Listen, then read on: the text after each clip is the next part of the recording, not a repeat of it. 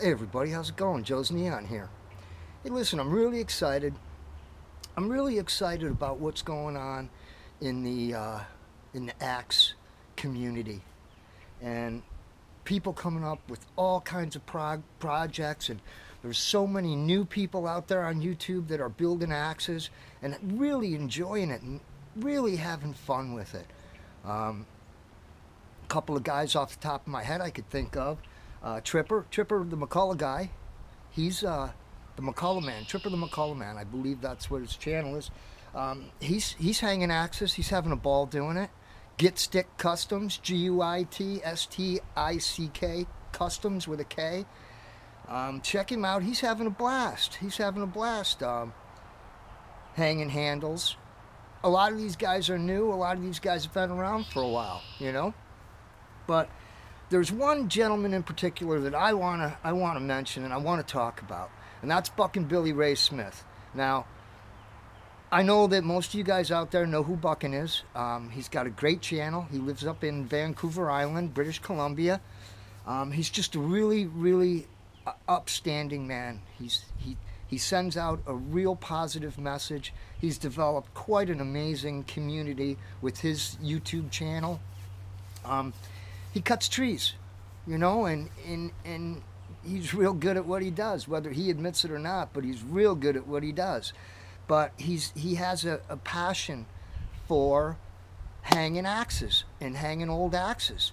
And he's developed quite a little business for himself, selling these axes. And he's very busy man making axes.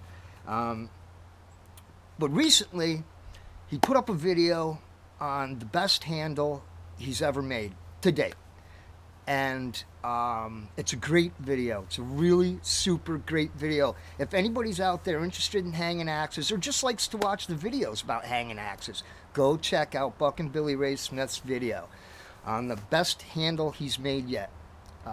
You're gonna really find out what it takes to make an axe handle from a blank piece of wood. A blank, which I mean is just a board. It's a lot of work. It's a lot of work.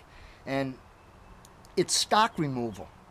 What you're doing is you're removing the stock that you don't want to create the shape, to sculpt. I like that word. To sculpt the shape of the axe handle.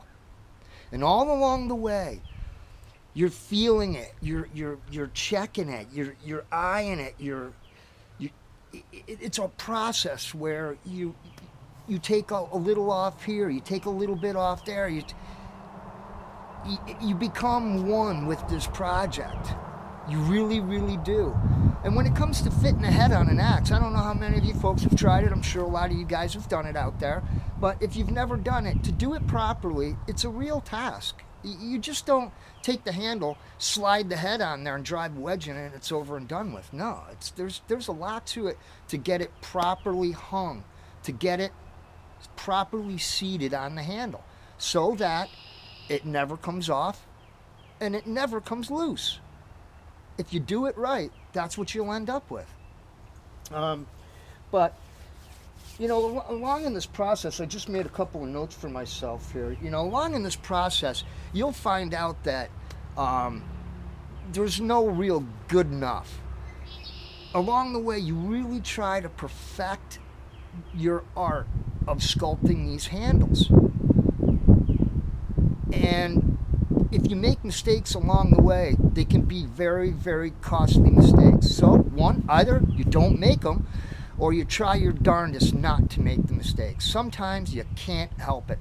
I've had axes that were completely done, and I decided to drive a steel wedge, and I put a split right underneath the head, down into the handle, split about that far when I drove that steel wedge in.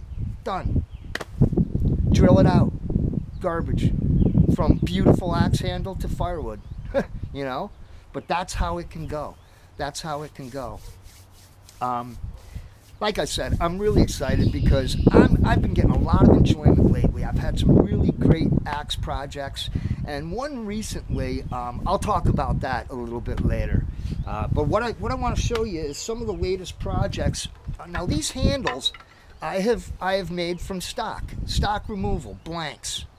Okay, now you guys have seen this. This is the beautiful pickaxe that I got from my buddy Tim Ledoux. You know, I mean, axe handles are getting harder and harder and harder, and almost impossible to find a decent axe handle. Sorry, we're gonna have a little wind here and there. In today's market, you're better off spending the extra time and making one from a blank. I get all my blanks from Nick Thrane, Thrane Axe and Saw. You can just look him up, Google him, Thrane, T-H-R-A-N-E, Nick Thrane. He's a great guy. Give him a call, tell him Joe's Neon sent you, and he'll hook you up, you know. But it takes, I'd say, 4 times as long to 5 times as long to make a handle from stock, from a blank, than it does to buy a pre-shaped handle.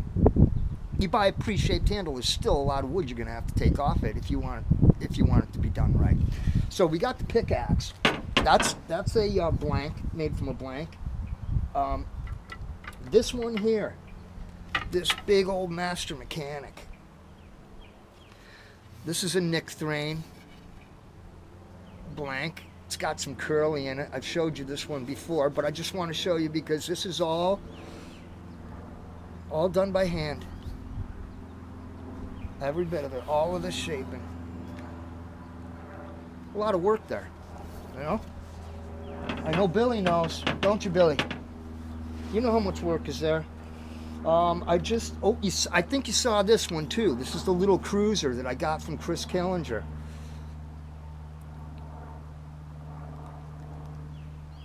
That's from a blank.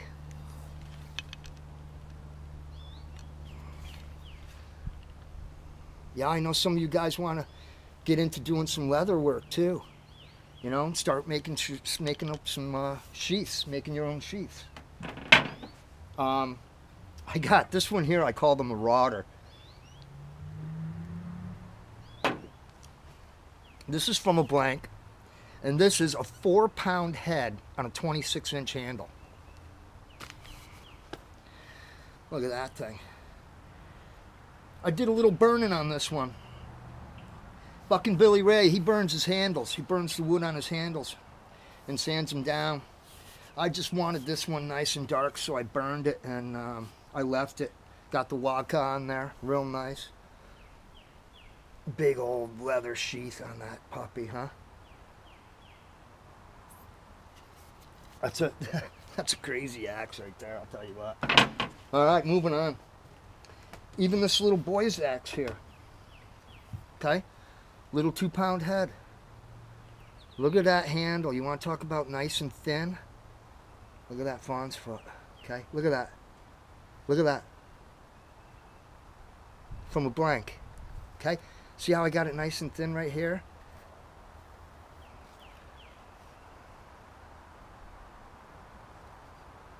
Beautiful. Real happy with this little axe.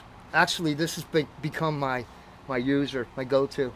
Nice little axe. I don't know where the head's from. Could be from China for all I know, but it holds an edge. Holds an edge good. Works nice. This is really cute. I just finished up this cruiser. Look at this cruiser, huh? What a beauty. Another handle from a blank. I don't get all of these from Nick. I'm very fortunate to have a great lumber yard up the road from me that literally carries everything, including exotic woods. I gotta show you this head. I really gotta show you this head. Oh. Can you read that? It's a little plum. When I received this, I ordered this axe on eBay. And when it came and I opened it up, I could not believe that one edge had never ever been sharpened out of the factory. Still had the factory grind on it. The other edge had been sharpened and had been sharpened properly, and they also put a little tiny file, the little nick in that top of the head there, so that they were profiling the heads each blade differently, putting a different bevel on it, you know. But she is a sweetheart. And look at that grain, huh? Pretty good. What a beautiful little axe. I just love it. And the sheath is a design that I did years ago, and I never did another one, but I always liked it. So I said, for this one, I'm gonna do that design again. I like the way it dips down here and shows you the eyes better. Okay, that's the little plum.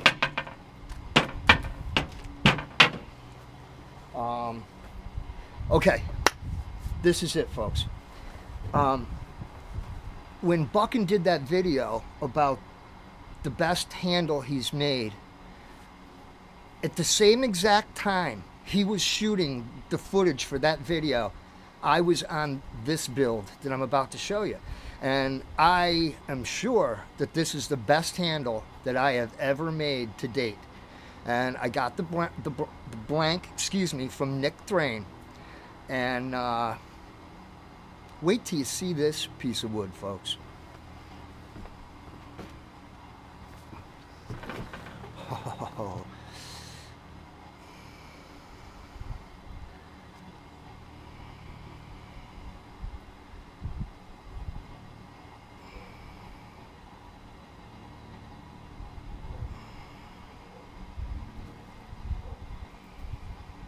Can you believe that?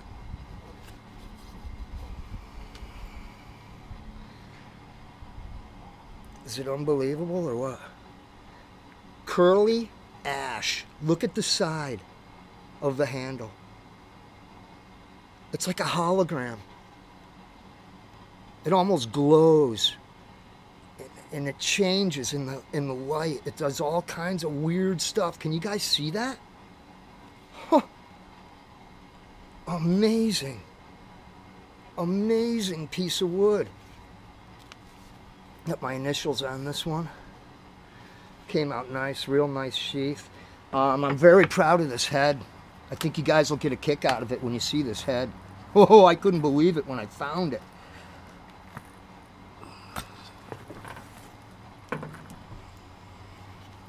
Can you see that?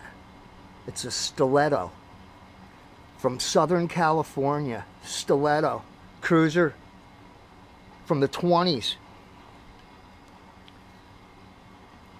Osage orange wedge, no steel wedge.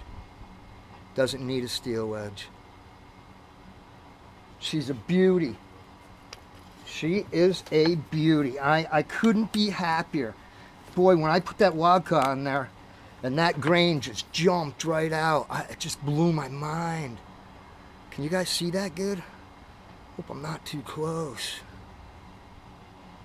Oh, it's madness. Look at this.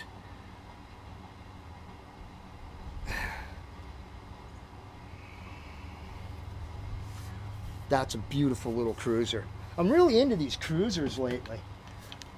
I can't thank Chris enough for this one.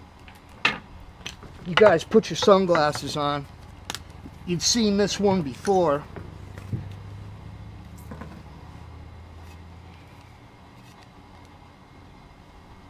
Can you see yourself?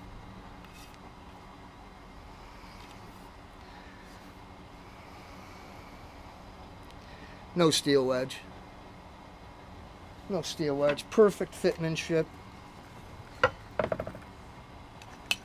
So, I'm just really digging it, guys and gals, and everybody out there watching. It's great. And I want to show you something else. A lot of you guys are making your own wedges. That's cool. That's cool. I'm buying mine from Thrain Axe and Saw. I just got a really nice order of them in, and I want to share them with you. I want to show them to you. This is how I get them, okay? These happen to be the Osage Orange. Well, there's a black walnut in there too, but look at these wedges. Huh? Look at these things.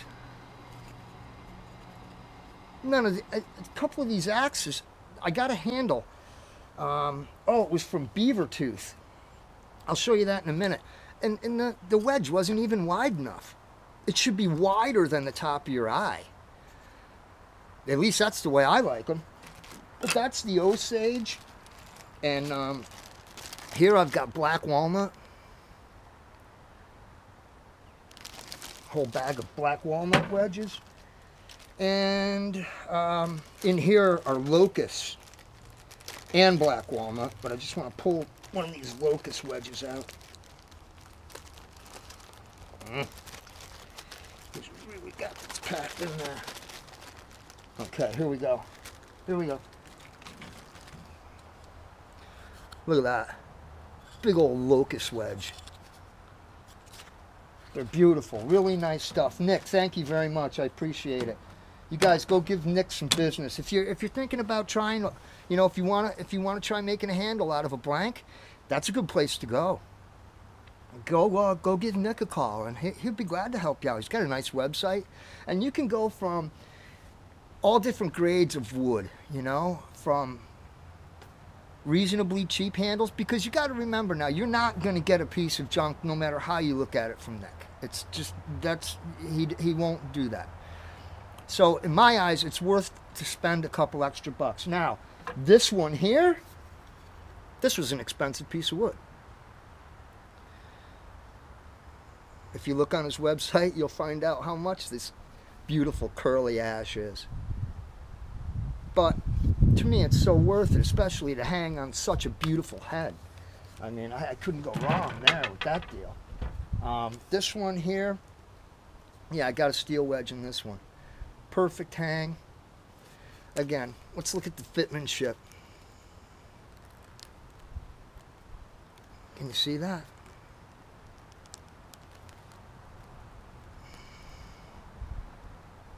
It's just spot on. And if you got to take your time. You really got to take your time. Don't be in a hurry. If you got someplace to go, you're probably better off not getting too deep into that project. It's nice to be able to stay right there with it and go nice and slow. Take your time. When you get tired, you know you've had enough, then walk away from it, you know? But I'm just really excited for Buck and Billy Ray, that he's really feeling this, making handles from blanks. And he should, because he did such a beautiful job. The handle he made came out absolutely gorgeous, fantastic. But the thing that's there and is always going to be there is it takes a long time, especially the way Billy does it. He primarily uses only hand tools, and I mean a rasp, spoke shave, sandpaper. You know, he'll use a bandsaw to rough things out and stuff, but he just did a fantastic job, and it takes a long time, folks. It takes a long time.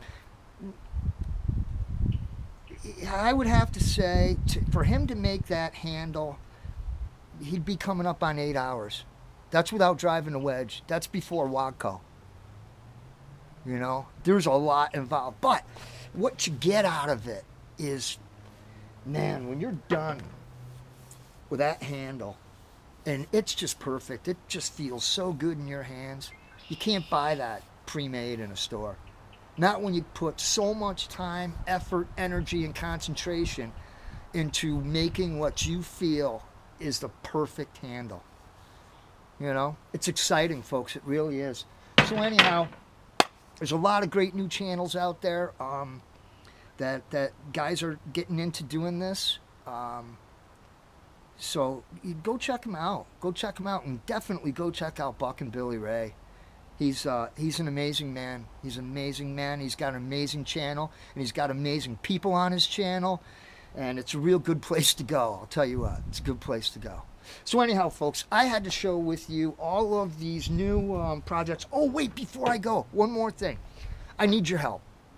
I'm struggling with this. This is the build that I'm going to do with Buck and Billy Ray Smith, because he suggested, hey Joe, why don't you build a barbaric axe and I'll build a shiny axe, because Bucking always, his axes are more on the barbaric side. He likes that look, and so does a lot of people, and I do too. But I also like the shiny look, you know, like this one here. So he said, you build a barbaric and I'll build a shiny one. So I said, deal.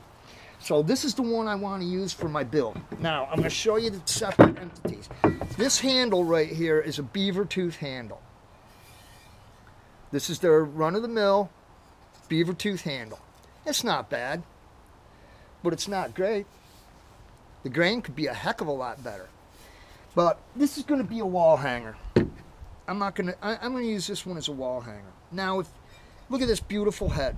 Look at this. Where is it? Right there. Sager Chemical. Right there. Can you see it? This is a Sager. And they were laminated. These bits, these blades. And look, you can see a little bit of delamination right there. You know? But anyhow, I got a good deal. This head's in really good shape, to be honest with you. But now, when you look at this head, you would say, it goes on the axe that way, right? Hear me out. Hear me out. You guys all know that the top of the eye on an axe handle is bigger than the bottom of the eye, so that when the handle goes in and you drive the wedge, it fills that wider area. Wider at the top, narrow at the bottom. Now watch this. If I take this handle and I slide it on this head the way I thought that it should go, the way that I thought it looked right, was like that. And it slid on pretty easy to this point, okay? And I drew a pencil line on there. Now I'm going to take it off. Now, if I take and I put it on this way, which looks like it's upside down to me, right? Look at where the pencil line is, folks. This is smaller and this is bigger.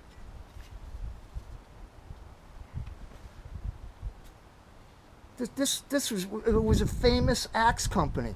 They didn't make a mistake. I really don't believe it. You guys, leave in the comments what you think. It just looks so weird to me like this. And I went back and I watched hundreds of photos, looked at old photos, old lumbering photos from the West Coast, where this head, the Puget Sound, would have been used. I didn't see anybody's axe look like that. Maybe, I'm not sure, because of the pictures, they weren't quite clear enough, but I think I did see a couple that looked like they were upside down. So I don't know, and Bucking did a great video on this too that says, don't make this mistake. Watch that video too if you're not sure.